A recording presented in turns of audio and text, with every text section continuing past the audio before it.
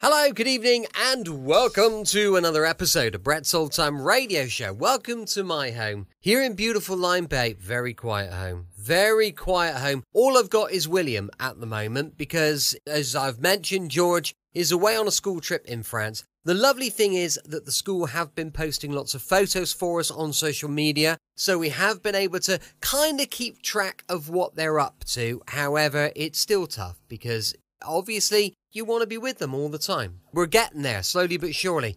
A huge thank you for joining me once again for our regular late night visit to those dusty studio archives of old time radio shows right here at my home on the south coast of the United Kingdom. I'm Brett, I'm your host for our nighttime podcast. Welcome to another episode. Now listen, if you want to drop me a little message, brett@tourdate.co.uk, or you can choose our social media, Facebook page, Instagram, YouTube. They're all called Brett's Old Time Radio Show. And if you want to drop us a line, just give us a bit of feedback on the show, and maybe you've got some ideas on great shows that we could be running, or you might have ideas on how we could improve the show. Please do drop me a line. I'm really interested. Got a supporter page as well, which is patreon.com/Brett's Old Time Radio Show. Time now for our latest adventure with those cheeky Texas Rangers. This is an episode first broadcast on the 11th of February, 1951. It's called The Hatchet. The National Broadcasting Company presents Joel McCrea in Tales of the Texas Rangers. Tonight, transcribed from Hollywood, another authentic reenactment of a case from the files of the Texas Rangers.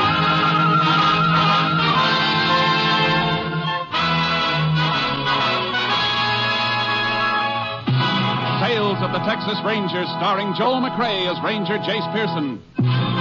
Texas, more than 260,000 square miles. And 50 men who make up the most famous and oldest law enforcement body in North America.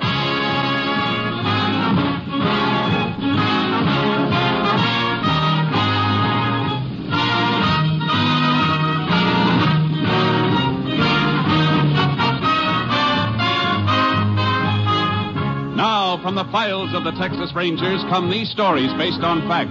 Only names, dates, and places are fictitious for obvious reasons. The events themselves are a matter of record.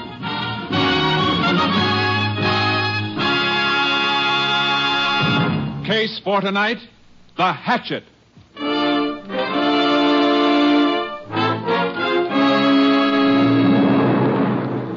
It is 8:30 a.m., Sunday, May 16th, 1941. The Halleck family of Rock Point, Texas, is preparing to leave for church. You want any more toast, Jim? Nope. All I want's another cup of coffee. I'll get it myself. Why don't you sit down and eat? Well, I would if I could get that boy to the table. Robert? Robert! I'm coming, Ma. You've been saying that for half an hour. Your eggs are getting cold and we'll be late for church. All right. And never mind that all right business. When your mother called you, you just come a-running. Gee whiz, Pa, I gotta wash my face, don't I? I'll be right there. You'll see the jar, you'll go without your breakfast. Now, you come sit down, Hattie. No need of your stomach being empty. Just coffee will do for me.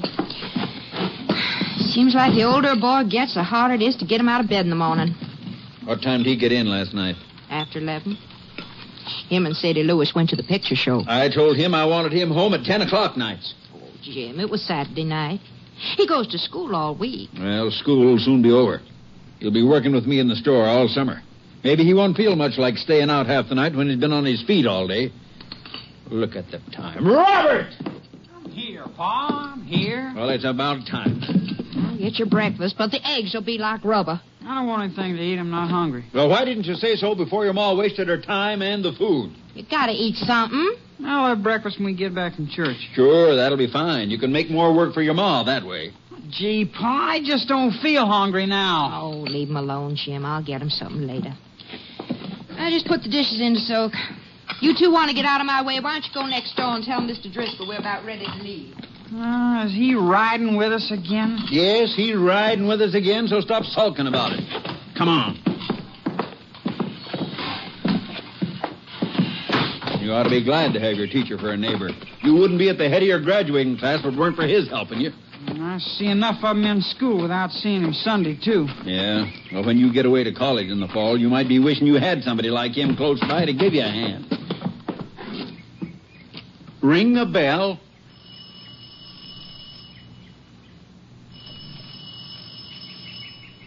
He don't answer.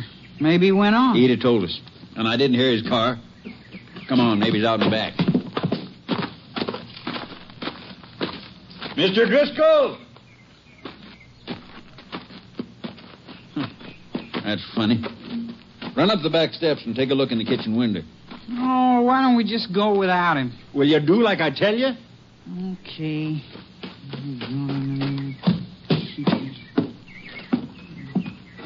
See anything? No, he ain't... Pa! Pa! What is it, son? What's the matter? Look at him, lying there on the floor. Oh. Pa, what is it? What happened to him? Come away, son. Don't look anymore. Come away. I gotta call the sheriff. It looks like he's been murdered.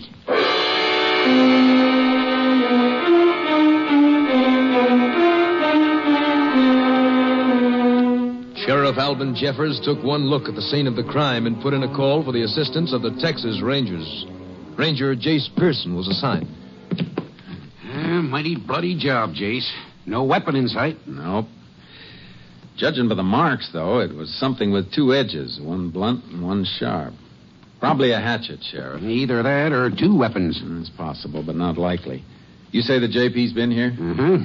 As soon as we're finished, the body will be moved into the funeral home for autopsy. Established time of death. That'll help. Where'd your call come from? Neighbors next door, the Hallecks. Man, wife, and son. Man and boy spotted Driscoll through the window when they come to get him for a lift to church. I'd like to talk to him. Sure, I told him to stick to home. We can go out back and hop the fence. Avoid that crowd out front. Good. Yeah, the front room looked like Driscoll went in big for books. Yeah, he was an English teacher at the high school. Halleck's boy Robert was in one of his classes, I think. Driscoll live alone? Mm-hmm. A widower. Here, step on this box and hop the fence. You go ahead. I can get over without it. Okay. Well, Halleck saw us coming. There he is at the back door. Howdy, Sheriff. Ranger. Come on in. Thanks. Ranger Pearson, Jim Halleck. Howdy. Oh, my wife Hattie and my boy Robert. Howdy. Howdy, Ranger. You found Driscoll's body this morning? Me and Robert saw it through the window. What time? Oh, about 8:45. That's when we always leave for services. Oh, Jace, I ought to call my office. Have the funeral home come for the body now. All right, go ahead. Mind if I use your phone, Halleck? Help yourself. I'll show you where it is, Sheriff. Oh, you'd better stay, Robert. Okay. You and your dad found the body. Would you mind, Mrs. Halleck? Not at all. In here, Sheriff. Thank you. Either of you see Driscoll yesterday or last night? We both saw him outside last night, a little after 6. I was coming home from the store. I sell groceries. Robert was outside waiting for me so he could take the car. Big date, huh? Yeah. What was Driscoll doing? Digging a flower border on his lawn. You talked to him? Just called to him after Robert took the car and drove off. Asked if he planned on riding to church with us. No sense taking 2 cars when neighbors are going to the same place. I see. That all? That's all. You didn't hear anything during the evening or the night? Nope. Me and Hattie turned in a little after 9. How about you, Robert? What time did you get home? What time did you get home? You can tell him. I know you was late. Your mother heard you come in. A little after 11. Where were you?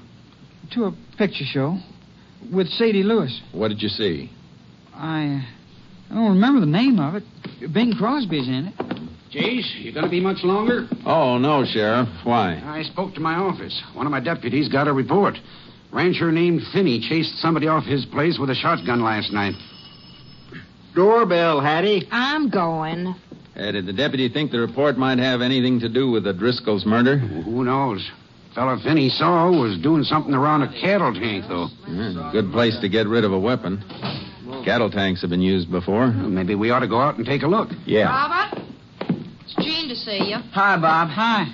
Hi, Mr. Halleck, Sheriff. Hello, Gene. Gee, I just drove in to see if Bob wanted to go out to the shack and camp, and I saw that crowd in front of next door. Somebody killed old man Driscoll, huh? Yeah, I can't go with you today. Well, yeah, guess not. Well, you helping the sheriff, Ranger? We're helping each other. Well, boy, I sure hope you catch that guy.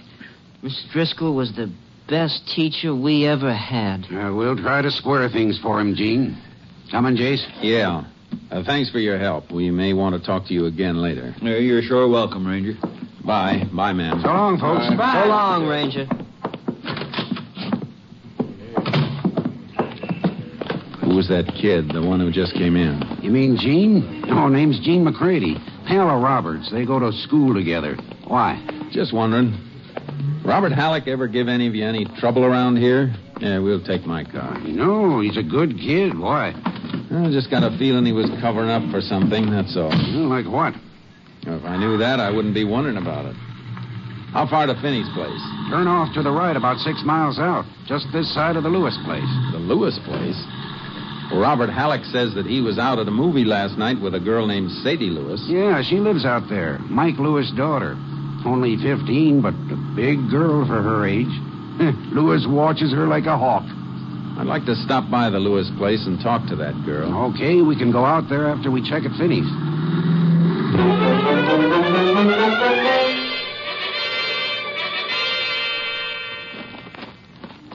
Well, right here's about where he was when I spotted him.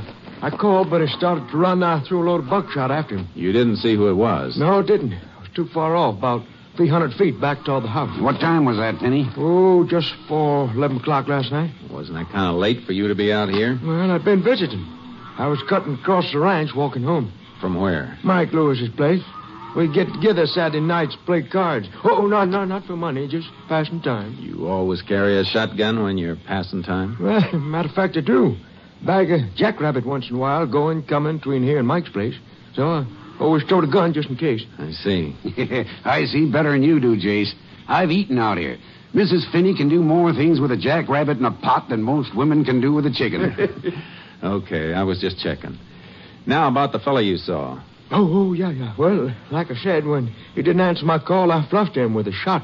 Don't think I hit him, though. A little too far. Barely saw him as it was. Which way did he take off? Well, that way. Highway's about a mile across country there.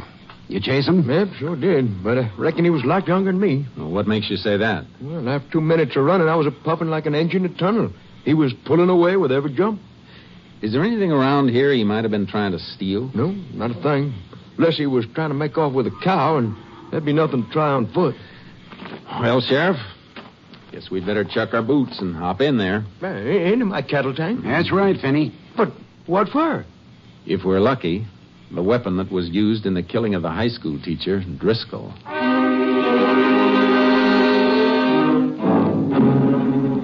The cattle tank was big. The bottom was covered deep with a couple of inches of oozing mud and slime. And we slithered around in it for almost half an hour. Pretty thick along the bottom, Jace. Yeah, it sure is. I was going to have it cleaned out next month. Looks like we're going to have to save you the trouble and the expense. We'll have to call a pumping crew, Sheriff. Yeah, looks that way. Hey, give me a hand up, Penny. All right, now, easy. Thanks. Wait over here, Jace, and we'll boost you out. Okay, Sheriff. Well, we're sure going to feel silly if we have this pumped out and there's nothing here. We'll feel sillier if we don't have it done and there is something here that turns up later. I think we ought to... What's the matter, Jace? Feel something. Here, under my foot. Yeah, I felt it coming over this way, too. Some stones in the mud. No, this is metal. Wait, I'll get it. Ooh. What is it, Jace? Look for yourself, Sheriff. Just about what we're looking for. A hatchet.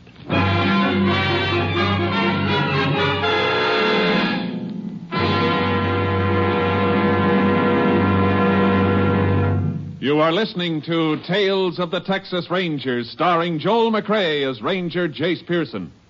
We continue now with tonight's case, The Hatchet, an authentic story from the files of the Texas Rangers. It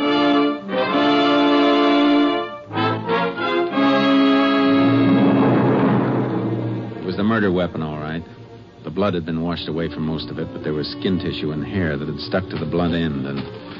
Yeah, I reckon that's it, all right, Jace. But who threw it away on my place, and why? The killer wanted to get rid of it in a place he thought nobody'd be liable to find it. Must have thought of this spot last night. That means he knew the place. He wouldn't cross the range on foot unless he did. You say he ran off that way? That's right. Like Sheriff said, the highway's about a mile. He could have left a car there he was getting back to, or he might have cut off in another direction when you lost him. You have horses here, don't you, Finney? Why, sure, but nothing like the one you're towing in that trailer behind your car. It's really a horse, Ranger. I think so, too. What I want is a mount for the sheriff here. Where do you figure on riding, Jace? Out on the range, see if we can pick up a trail. I'll unload charcoal and start ahead, and you walk back to the ranch house and get one of Finney's horses and catch up to me.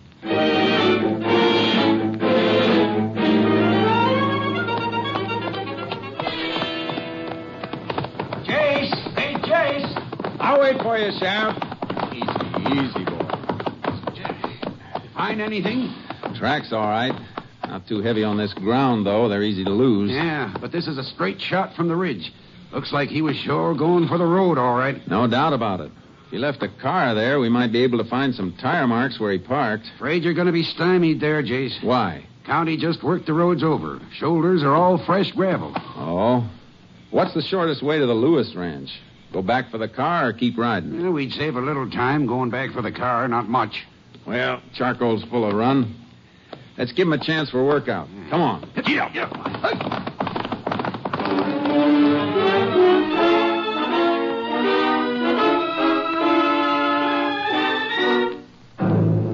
The Lewis Ranch was big and well kept.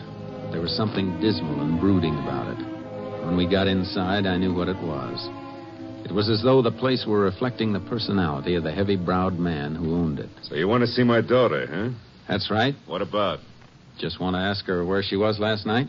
She was into the movie house with Robert Halleck. Yeah, we'd like a little more information than that, Mike. The ranger... I know everything my daughter does. I can tell you anything you want to know. That may be so, Mr. Lewis, but we still want to see her.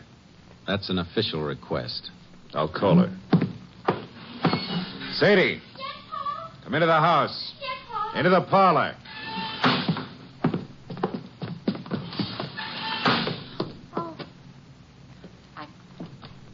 Anybody was here. Sheriff and the ranger want to talk to you. They don't think you and Robert was at the show last night. Nobody said that. You don't have to say it. Look, if you can't keep out of this, you can take your mind-reading act into another room until we're finished. It'd be better if you didn't interfere, Mike. Go ahead, ask. Maybe I'll be interested in the answers, too. Sadie, don't be nervous. Just tell the truth. Were you with Robert Halleck last night? Yes. Where'd you go? We went... Where did you go? To the movie. Remember the name of the picture? The new one with Bing Crosby. You saw that with me a month ago when I took you to Sweetwater. I saw it again. There's no other show to see in town, is there? Robert brought you the ticket stubs, didn't he, Pa? Brought you the ticket stubs? That's right, Ranger. Brought me the stubs. When my daughter's supposed to be someplace, I want to make sure she's there. I'm not gambling on being fed any lies. No, I can see that. You're not gambling that your girl might tell you the truth either, given the chance. Reckon the law's got nothing to say about that. I reckon not. Let me have that package, Sheriff. Yeah, here. What's in it? Just something I want you to look at. Hatchet. Yeah. You ever see this before? No. How about you, Sadie? You ever see this before? No, sir, I never. Why are you asking us about it? Just routine. This is the weapon used to kill Driscoll, the high school teacher. All right, Sheriff. Wrap it up again. Let's go. Sorry to have bothered you, Mr. Lewis. Yeah. You ready, Sheriff? Yeah. Goodbye, Mike. Sadie. Bye. Sadie, you been lying to me? Answer me! Yeah, looks like Sadie's in for a rough time, Jace. And she wasn't telling the truth. He knows it. Her story ties in with Robert Halleck's, Jace. I know. It'll be dark by the time we get back to Finney's place. Movie house open tonight? Sure. Why? I want to talk to the manager.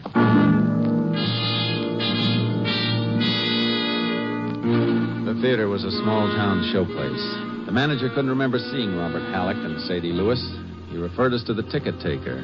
The ticket taker turned out to be Robert Halleck's pal, Gene McCready. Come on, Gene, talk up. Was Robert here for the show last night, or wasn't he? I don't know. He's your best friend, and you were on the door last night. If he came in, you saw him. Yeah, he was here. Did he stay for the whole show? No. No, he didn't stay for any of it. How do you know? Did you see him leave before it was over? Well, he didn't even go in. He just stopped by to get a couple of ticket stubs from me. So that's it. Why didn't you tell us that right off?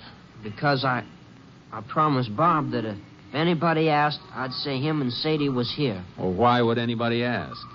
Bob thought Sadie's father might. He's asked me before when they were supposed to be here. Well, I guess that's what we wanted, Jace. Yeah, it's part of it, not all of it. Gene, I want you to forget that I asked you anything. Understand? Yes, sir. Let's go, Sheriff. I guess we better pick up Robert Halleck and the Lewis girl, Jace. Not yet. All we know is they didn't see the show. That isn't enough. Don't see why not. This wasn't just a transient thing. Driscoll didn't have no enemies, unless it was one of his pupils hated him. We can narrow it down to one student, though. Not until we've checked on all of them. I'm going to sleep on this tonight. When school opens tomorrow, I'm going out there.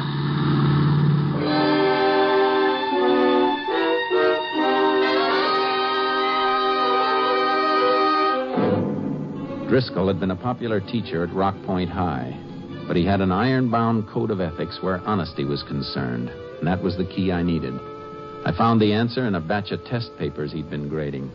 I took the papers back to the sheriff's office. Morning, Jace. Morning. Find anything out the school? Plenty. Look at these. What are they? English class test papers of Robert Halleck and Gene McCready. I see. Halleck's mark's pretty high, 94. Yeah. Hey, only half the answers on McCready's paper have been checked. His isn't graded. Compare them and you'll see why. His answer to every single question is exactly the same as Halleck's, all the way down the line. Driscoll must have noticed it while he was marking. You think McCready was cribbing his answers from Bob Halleck's paper? Halleck was at the head of the class. McCready was just barely hanging on. Those papers were clipped together in the drawer of Driscoll's desk with this slip of paper. A few notes scribbled on it in Driscoll's handwriting. Here, read what it says. An obvious case of cheating. Flunk McCready. If Halleck knew of this, advise principal neither should be permitted to graduate. Well. The test was on Friday. Driscoll must have been grading those papers after school let out. Halleck came home, but Gene McCready was sitting out a punishment in another class for being late. That means Driscoll might have run into Gene Friday afternoon and asked him about it. That's what I figured. Of course, Gene could have told Bob later. Yeah, he could have. Robert Halleck's the boy, all right, Jace. He lied about where he was Saturday night, and Gene was working at the theater. Maybe yes and maybe no. You get the autopsy report yet? Oh, yeah. Came in this morning. What time did Driscoll die? Between 9:30 and 10:30 Saturday night. Then we can't eliminate Gene McCready. Why not? He starts taking theater tickets at 6:30, but the box office closes at 9 when the main feature goes on again. He's got nothing to do after that. His work's finished. Well, I didn't think of that. You better give me the hatchet, Sheriff. I'll need it. Sure. Got it locked in the drawer here. What's your plan? You go out to the school, get Bob Halleck, and bring him to his father's store. I'll meet you there. Would you want Gene McCready, too? He's not in school. He's supposed to be home sick. We can pick him up later. I don't want him and Robert together.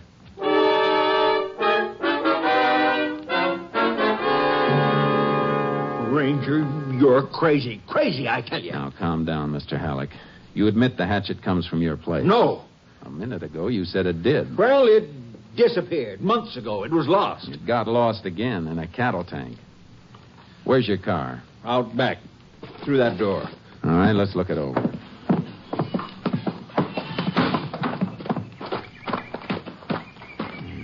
Your son was using this car Saturday night. Yes. Why? What are you looking for? Hatchet had to be carted away from Driscoll's, and there was blood on it. I'm looking for a stain. Well, you don't see any, do you? No, but I see a spot on the front seat that's cleaner than the rest. You smell that? It's been rubbed with gasoline.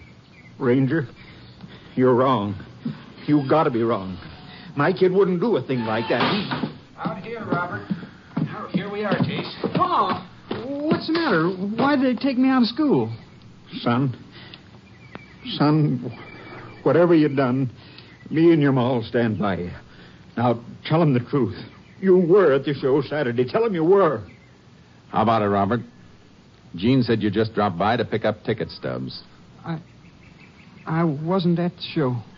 Why didn't you tell me? Why? I couldn't. Because of Sadie's father. He'd kill her. You better tell us what happened, boy.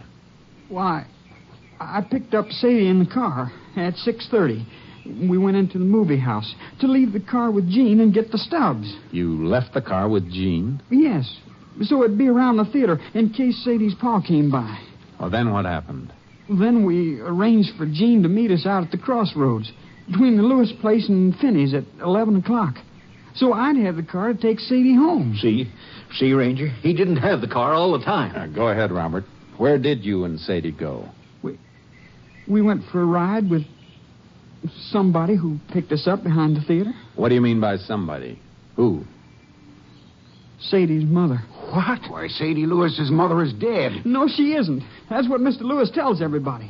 They were divorced before he moved here with Sadie. Could that be true, Sheriff? Well, Jace, I don't know. Mike Lewis always said his wife died. She didn't. He just hated her, that's all. And, well, if he finds out Sadie's been seeing her, he'll beat her up. All right, Robert. I think you're telling the truth. There's something I want you to identify. This. Why, that's our old kindling hatchet. Where'd you see it last? Well, the shack. Me and Jean built a shack up in the woods last fall. We go camping up there. I built most of it because Gene, he was working part-time after school at Finney's ranch. That's right, Jace. Gene did work for Finney for a while. Come on, Sheriff. We'd better go pick him up.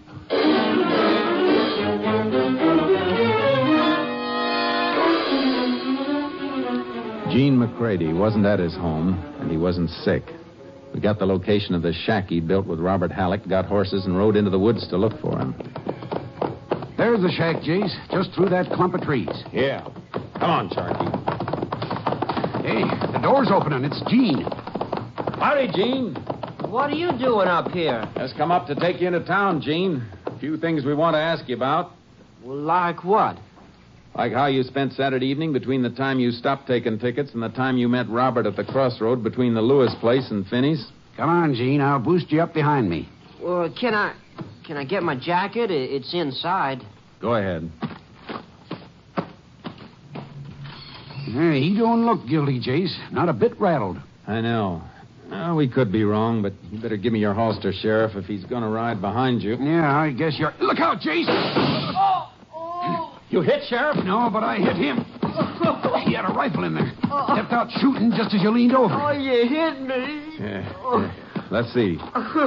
There's a flesh wound through the side. I didn't want to hurt him, but Mr. Driscoll wasn't going to let me graduate, the old fool. All right, shut up and hold still till I fix this wound.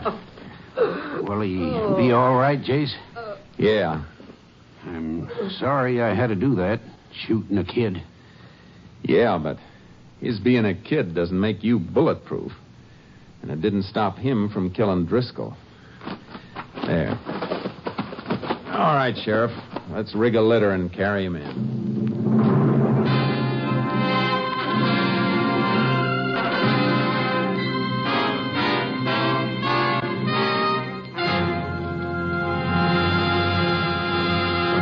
Gene McCready was just old enough to stand formal trial for the murder of his high school instructor.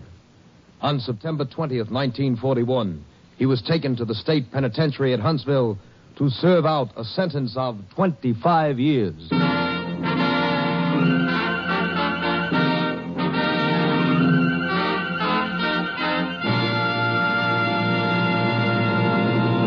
And here again is the star of our show, Joel McCrea. There's a poem that was sent to me by Captain M.T. Lone Wolf Gonzalez, who's commander of Company B of the Texas Rangers. It's not only amusing, but seems to reflect the thoughts of many a police officer. I hope you'll enjoy hearing it. It's called Not Guilty. I guess I've seen 1,000 men go in this jail and out, from tramps with month-old whiskers to rich men with the gout. Not one of them was guilty of the crimes the law accused. Seems they were all just victims of some officer's abuse. From the time the keys are rattled till they're locked up in the cell, their voices, though they differ from a whisper to a yell, the song is always just the same that everyone will sing. I don't see why they put me here. I haven't done a thing. Makes no difference what they've done or how mean the crime has been. When they're locked behind those prison bars, they're always free from sin. Though the evidence be solid and their voice with guilt may ring, they'll stand right up and tell you, I haven't done a thing. Good night, folks. See you again next week. Good night. Next week, Joel McRae in another authentic reenactment of a case from the files of the Texas Rangers.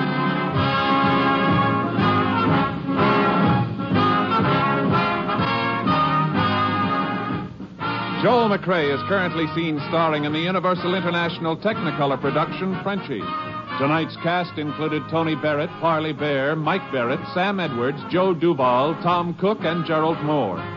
This story was transcribed and adapted by Joel Murcott, and the program was produced and directed by Stacy Keach. Hal Gibney speaking.